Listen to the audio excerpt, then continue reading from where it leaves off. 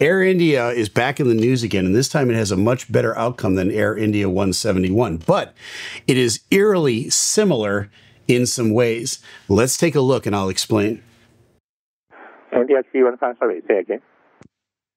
Technical reasons, sir, would like to stay closer to Hong Kong. Maybe we will come back and land back into Hong Kong once we sort out the problem. We don't want to continue further. Okay, Air India 315 is departing out of Hong Kong, an airport that I've flown in and out of several times on their way to Delhi. This aircraft now experiences a malfunction. It is a engine fuel filter light. I'll explain that in a minute and why that's such a serious deal. The captain calls out to ATC at Hong Kong and says, essentially, I want to stop departing from the airport and turn around and start heading back. He explains that he's got a problem with the aircraft. It's a fuel filter problem. Why is that a big deal? Well, one of the potential issues, and let me emphasize potential, with Air India 171 was the potential of fuel contamination. Fuel contamination would show up in an engine fuel filter light or lights. So given the fact that just a couple weeks ago, the potential for that could have taken place with the other Air India flight, this Air India captain is on full alert. And I, in my 34 years at my airline, have never seen an engine fuel filter light come on before. And I'm here to tell you, if one came on, I would take it very, very seriously. Why is that? Let's listen in. Continue further.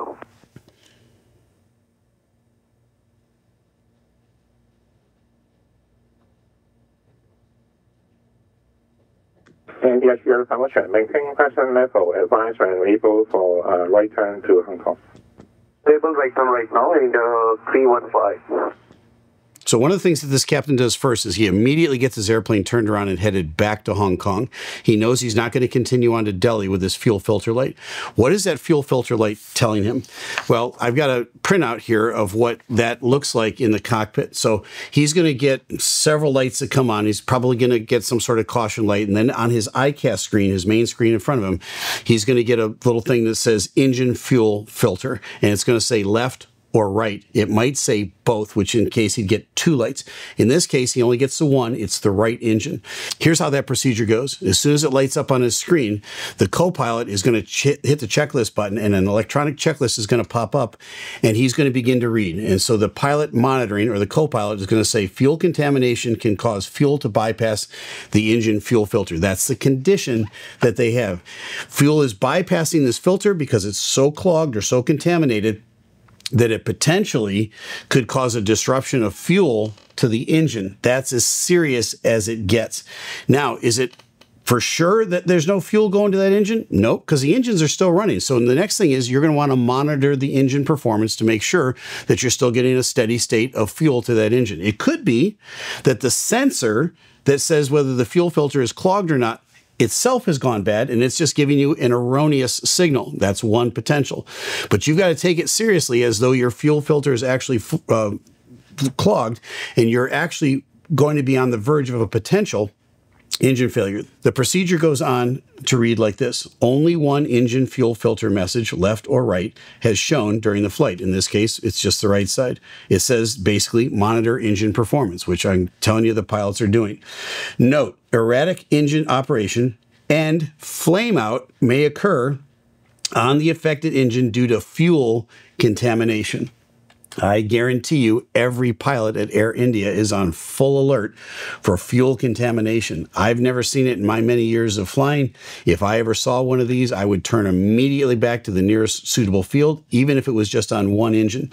Now, you're going to see 4 square black squares underneath that procedure, which means you've come to the end of it if it's only the one fuel filter light that's come on. If it's both that's come on, which didn't happen in this case, but let me read on. Engine fuel filter message for both engines are shown or have shown at any time during the flight, either separately or at the same time. Go to step 2. What's step 2? Plan to land at the nearest suitable airport. Note, erratic engine operation and flame out may occur on either or both engines due to fuel contamination. And so I'm not going to wait for that second fuel filter light to come on to get turned around to a nearest suitable field. If I see one of these, I'm going to assume that I've got something wrong with my fuel. Now, many people have been talking about the potential of fuel contamination on Air India 171. And I've heard people, pundits and experts say it absolutely couldn't have been that. And here's why. Both of those engines are fed by different tanks. And it's inconceivable that both tanks had fuel contamination. Well, it's not, because on departure and for probably the first, I don't know, 3.5 hours of that flight, both of those engines were fed by a single tank. That's the center section tank. So if you're going from Ahmedabad to London, you're probably carrying somewhere around 135, 140,000 pounds of gas. Both of your wing tanks are full. Your center tank has probably 30 to 35,000 pounds of gas in it. You're going to burn the fuel out of the center tank first. So yes, you had a single source tank feeding both of those engines at the same time. So there's your potential number one for fuel contamination. Number two is, even if it were separate tanks, the wing tanks, feeding the engines, which would take place later on in the flight, all of those tanks, all three of them, were fueled by a single fuel source. And if that fuel source were contaminated, you should assume prudently that all the fuel on the airplane is contaminated. That's exactly what this captain is doing. He's looking at a single engine fuel filter, which allows him to actually maybe continue and just monitor if he wants to. This guy's been flying too many years to do that. He's going to turn around back to Hong Kong. Let's get this on the ground. Let's have maintenance check it out before I get a second fuel filter and I start seeing any sort of erratic behavior. Let's continue on. Are we able to advise the problem of the aircraft? We have engine fuel filter right engine. We'll be right back, but first a word from our sponsor. Let's talk about turbulence. If you're afraid of flying, chances are turbulence is the thing that gets you. It's the most common fear, that sudden jolt, that unexpected drop, the feeling that the wings are about to fall off, even though they're absolutely not going to. But here's the thing, knowledge is the antidote to fear. And if you want to take control of your flying anxiety, especially when it comes to turbulence, there's an app you need to check out. Turbulence Forecast, today's sponsor. This is the app that I've started to use to check out real-time turbulence maps before I fly. That's right. A lot of the same freely available tools I use in the cockpit are available to you right on your phone. Want to know what to expect on your next flight? You can purchase a personalized automated forecast. It gives you a detailed map of your flight path, showing where turbulence is expected using easy-to-read color coding. A subscription to Turbulence Forecast allows you to plan ahead. They can give you access to global turbulence and weather forecasts up to 42 hours out. And if you want the long game, you can go up to 5 days out with the premium tier. That's global turbulence forecasting in your pocket days before you board. Whether you're flying next week or next month, Turbulence Forecast helps you fly smarter and calmer. Because when you understand what's ahead, those bumps in the sky don't feel nearly so scary. So download the app for free today and start your journey to understanding turbulence and overcoming your fear of flying. And thanks to Turbulence Forecast for sponsoring today's video. Sponsors like this help us to create more content for you. And it says contamination can occur. We have done the checklist. We've sorted all the problems. So he's already worked through the checklist. The air traffic controller is just verifying. Explain to me what the problem is again. He wants to get that on the recording so that other people can listen to it. But he's also said we've worked through the checklist, and he's worked through this checklist. He goes, yep, we're monitoring the engines. It could be potential fuel contamination. It could be a potential of a flame out. We don't want either one of those. I want to come back to Hong Kong and land. This guy gets an A+ on airmanship and judgment and heads up with this. Let's continue.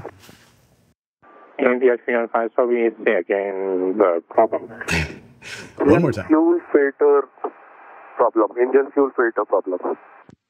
Filter problem. And the AI315, roger. And the AI315 contact radar on 127.55. 2755, we're in a 315.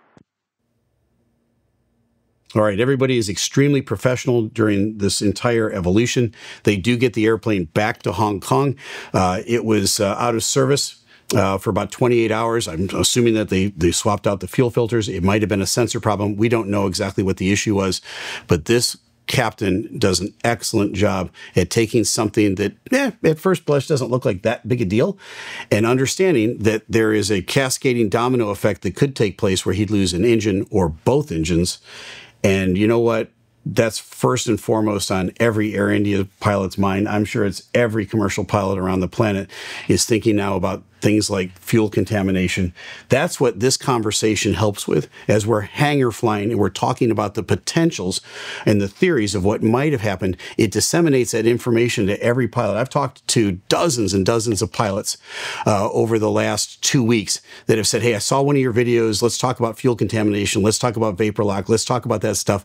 That's what we used to do in the old days when we sat around the hangar on a rainy day. We'd talk about those things so the guys put it back in their collective memory. And if they get something like this when they're heading out of Hong Kong or Delhi or London or LA or Boston or wherever they're going, and they see that, they go, you know what, I'm not going to press on.